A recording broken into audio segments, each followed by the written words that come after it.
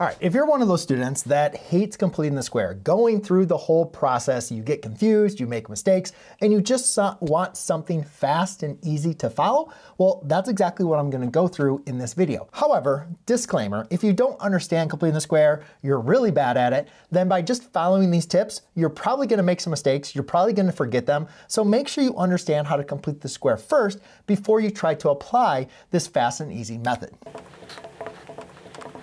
Okay, so we use completing the square for a couple different reasons, to either rewrite a quadratic from standard to vertex form or to go ahead and solve.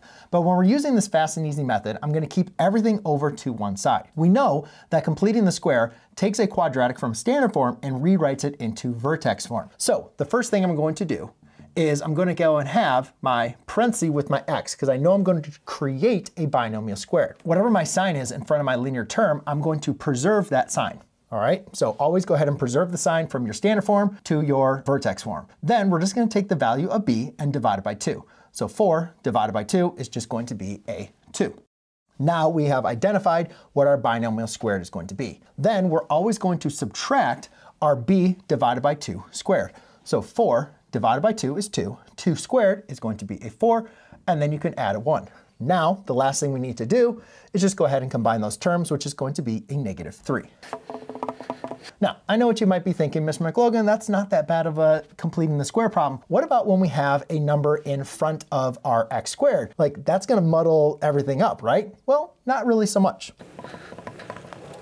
Okay, so again, if you remember completing the square, we can only complete the square when our a is going to be equal to 1, right? So what we do want to do is make sure on these first two terms, we factor out that value 2 first. Okay, so now we have exactly identified our correct b, and that's what's really, really important about this. When you're doing this, b putting into the vertex form or your b divided by 2 squared, you got to make sure you're dealing with the right b. And that right b is when your a is 1. So you got to make sure you factor out a term, whatever you need to do, so therefore your a is going to be 1. Now it's really important though, this 2 was not over here, right? So it's going to come up again when we go into rewriting this into our vertex form. Now, when just looking at this, we know that we can, again, create our binomial squared, and we're going to have a 2 though in front because that was factored out. So now preserve the sign, and then 2 divided by 2 is just simply going to be a 1.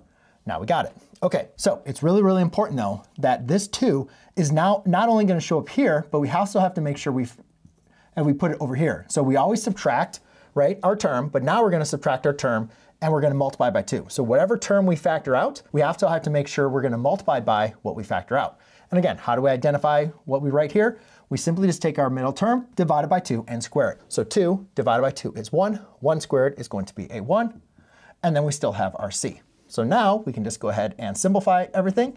So negative 2 times 2 is a negative 2. Negative 2 minus 1 is going to be a negative 3. And now, ladies and gentlemen, I have gone ahead and completed the square properly, quick, fast, and easy. I hope this helps.